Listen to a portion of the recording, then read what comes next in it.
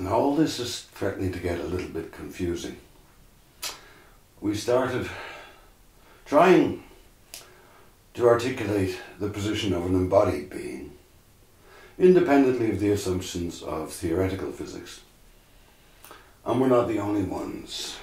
This blind spot book is troubling the same thing. I noted in the last video that as an embodied cognitive scientist, I cannot share in an epistemology that treats the brain as if it were some kind of privileged locus to which things go in and come out. And of course our everyday talk doesn't allow me to do anything else. The things to which I am sensitive are not the sensitivities of 5 kinds of receptors, for example. The alignment of the 5 senses with the manner in which the nervous system as a whole is integrated into a body is incoherent. So, rather than merely wallow in the mire of confusion, it might be an appropriate point in this small video series to draw a lesson. Sometimes you learn something, and as I've been making these videos, I've learned something. And it goes like this, because we can recognize the idealism of considering the brain and the manner in which we integrate it into our stories of persons. We can recognize that idealism, and it's very hard to free ourselves from it. I teach cognitive science in an expansive fashion. I've designed a syllabus myself, and in there I am forced to teach about behaviour, because what psychologists care about a lot of the time is what people do. They attribute agency, intentions, purposes to the actions. That our actual movements make us look like clowns doesn't matter to them. This is a theological thing to do. It's also a practical thing to do. Law courts need to attribute responsibility to people for their actions, but as we are acting, we are anything but self-contained individuals. We see this clearest perhaps in the tango dance, where 2 people's movements become fully entwined, and the idea of one of them having a secret driver in the brain controlling things is nonsense.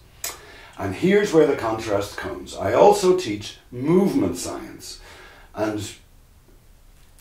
prior to the considerations of these videos, you might have thought movement science and behavioral science are the same thing. They're just what people do. No, movement science doesn't start with psychological assumptions. It's robustly empirical. It doesn't assume that movement has a single origin or locus. The essence of movement science is to recognize the fabulously coordinated nature of movement. Usually movement science, or a lot of it, looks at animals rather than humans, and we're less prone to make this kind of Protestant mistake of blaming ourselves for everything when we look at animals. Movement science reveals nothing of behaviour. Behaviour is normative.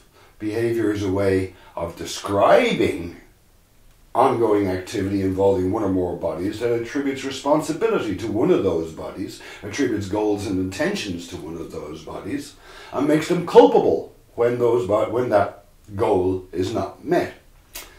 A lot of the meaning of the term cognition is actually behavioural, because we're describing the means by which we solve problems. It's not a silly way to think, but it's slightly dangerous. And so here it's time to finally draw a lesson. Having looked at a lot of movement science and a lot of behavioural science. For movement science, my favourite sources are people like Edward Muybridge, with his wonderful study of human and animal locomotion, or Scott Kelso in the field of coordination dynamics, a beautiful non-psychological way of looking at movement. Such movement is always smooth, coordinated, fluid. So here's the lesson. When we look at movement, we move like gods.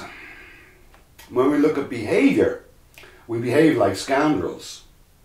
Any behaviour will always be subject to normative judgment, criticised, possibly failing. The whole question of karma arises.